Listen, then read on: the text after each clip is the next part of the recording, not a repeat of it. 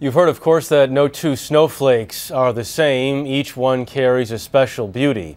But Seth Doane tells us we might not have known that if it weren't for the Snowflake Man. In places like Vermont this time of year, the treetops really can glisten.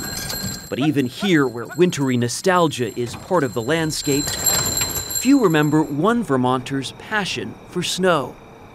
Wilson Bentley was born the year the Civil War ended. But by the early 1900s, he was known the world over as the Snowflake Man, the first person ever to photograph microscopic images of snowflakes. They were delicate, stunning, and complex.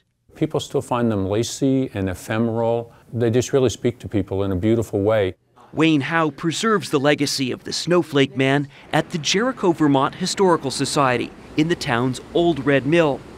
Here is Bentley's first microscope, a childhood gift from his mother, and the camera that he jerry-rigged to photograph more than 5,000 images of snow crystals. When the snows came, he had a black board. It was actually a tray, and the snowflakes would fall on that tray, and then with a feather, he would kind of rifle through, and then he would pick that up with the edge of the feather, because if he picked it up with his finger, it would melt, put it on the slide, a glass slide, put that under the microscope, and then he could photograph it. In the 1920s, Bentley's life work was finally discovered, published worldwide, and celebrated in National Geographic.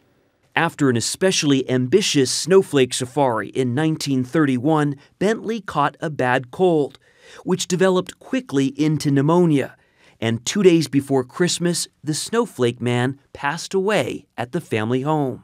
The sum of his story is that perseverance matters. Perseverance makes a difference. If you pick something you love and you keep doing it over the course of your lifetime, that's what makes life really satisfying.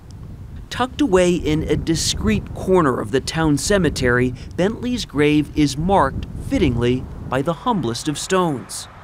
It is, however, surrounded by a beautiful blanket of snow.